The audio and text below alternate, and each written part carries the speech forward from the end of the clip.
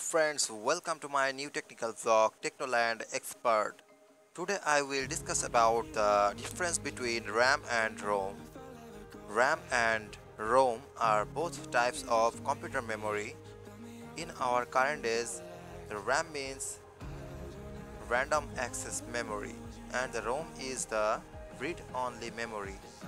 Inside the ROM, we get or we save the data from our device, and the RAM is used to store computer programs and the data that CPU needs in real time.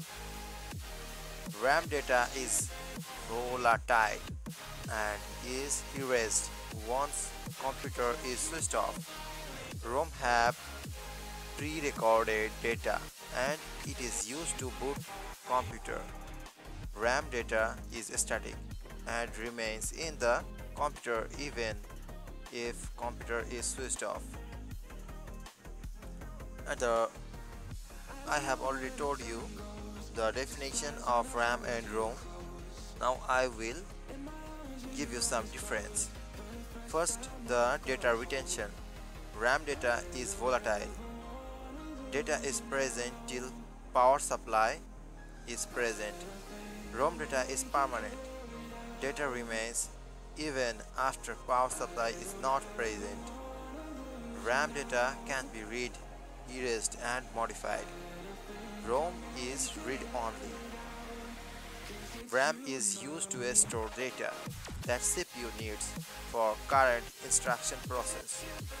ROM is used to store the access of data availability. RAM data can be read, erased or modified. ROM data is read-only. Uses. RAM is used to store data that CPU needs for current instruction processing. ROM is used to store data that is needed to bootstrap the computer. Speed. RAM speed is quite high. ROM speed is slower than RAM. CPU can access data stored on RAM. Data to be copied from ROM to RAM so that CPU can access its data.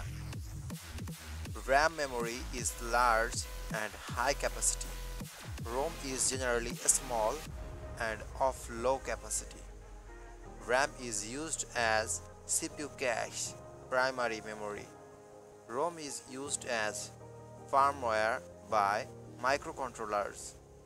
RAM is so costly and ROM is cheaper than RAM. Thank you, my friend.